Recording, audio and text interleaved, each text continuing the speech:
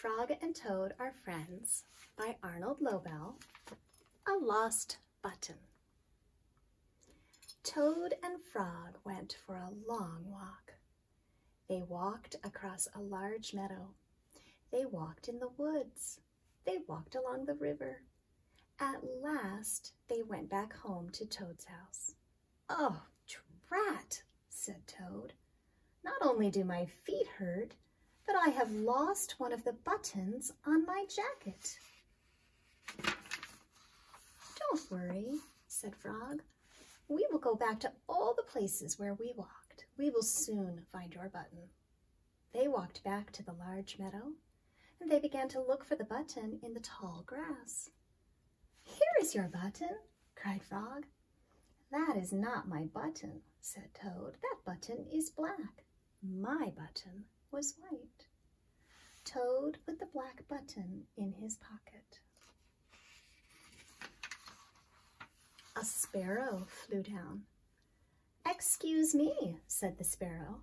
"Did you lose a button? I found one." "That is not my button," said Toad. "That button has 2 holes. My button had 4 holes." Toad put the button with the 2 holes in his pocket.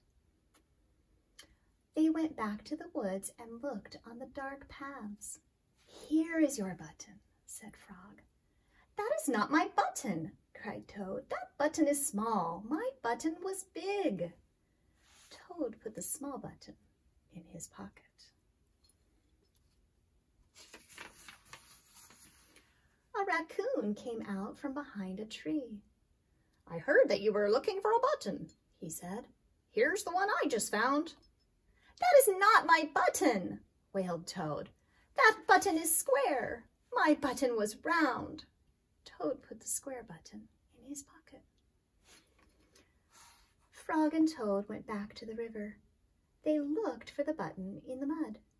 "Here is your button," said Frog. "That is not my button," shouted Toad. "That button is thin. My button was thick."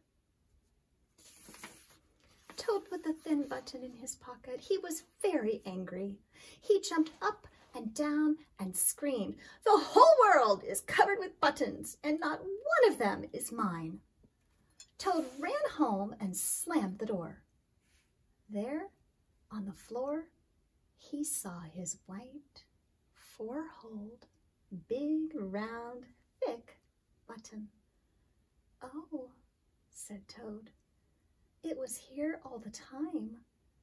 What a lot of trouble I have made for Frog." Toad took all of the buttons out of his pocket.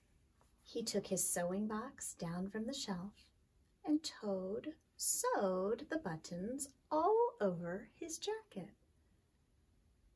The next day, Toad gave his jacket to Frog. Frog thought that it was beautiful. He put it on and jumped for joy. None of the buttons fell off. Toad had sewed them on very well.